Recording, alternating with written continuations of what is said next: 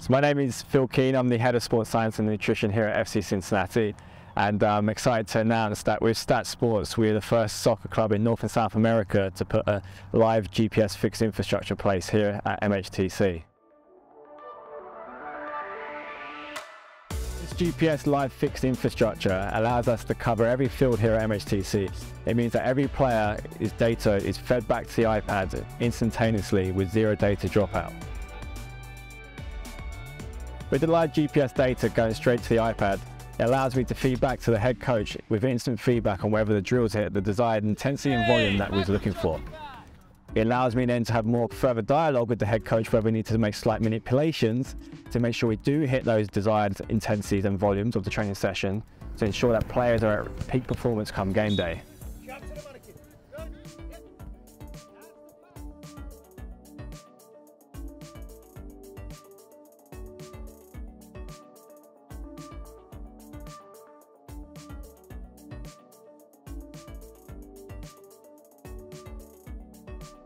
So the 6-beacon infrastructure allows coverage across all the fields here at MHTC. It allows me to be on one pitch, looking at the data of the main team, but also I can check in and see a player doing return to play session and see that they're hitting their desired intensity of their return to play.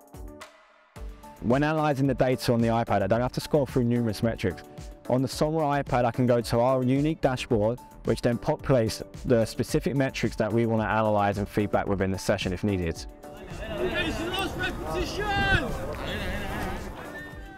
So we also utilise the GPS in terms of creating a competitive environment for the players. One way we do this is by exposing players to maximal speed on a relevant day.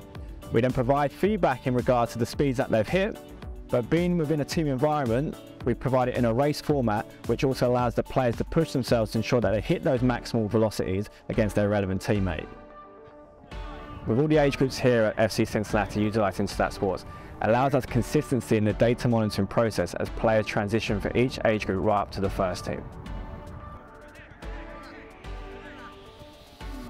Ultimately, the live GPS and data monitoring collection allows us to make informed decisions on player monitoring and provide that relevant feedback to the head coach and coaching staff. So therefore, we can peak and taper the training volume and intensity of the relevant individuals, so when it comes to game day, they're at peak performance.